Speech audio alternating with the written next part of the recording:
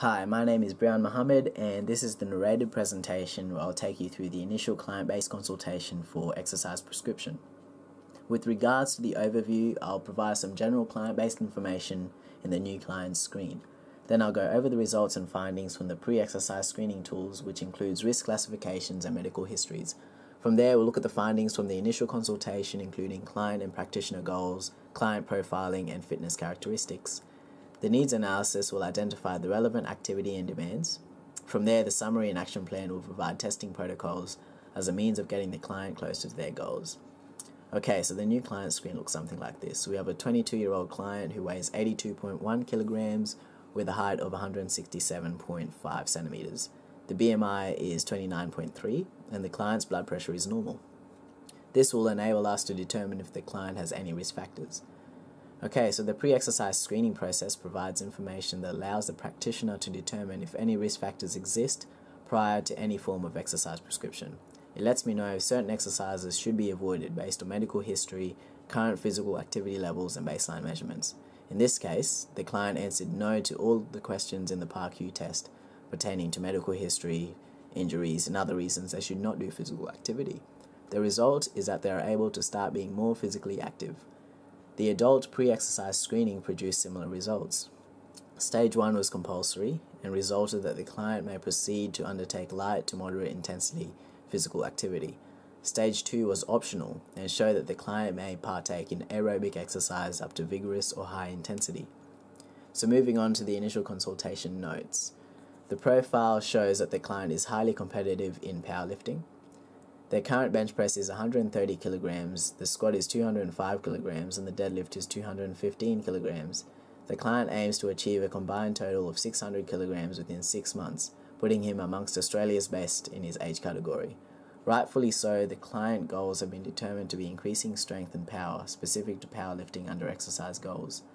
Maintaining consistency in high training intensity has been determined to be the behavior goal, and the health goals are avoiding injury and building lean body mass.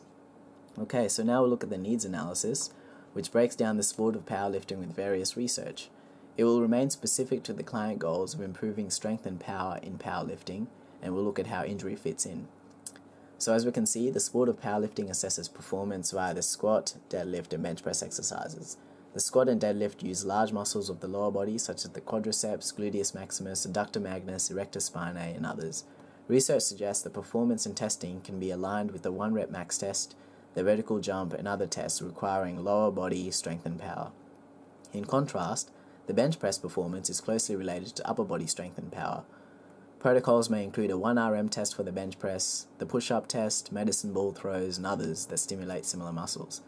Muscles predominantly active are the pectoralis major and anterior and middle deltoid, which assist in horizontal shoulder flexion, the triceps, which assist in elbow extension, and serratus anterior for abduction and external rotation of the shoulder.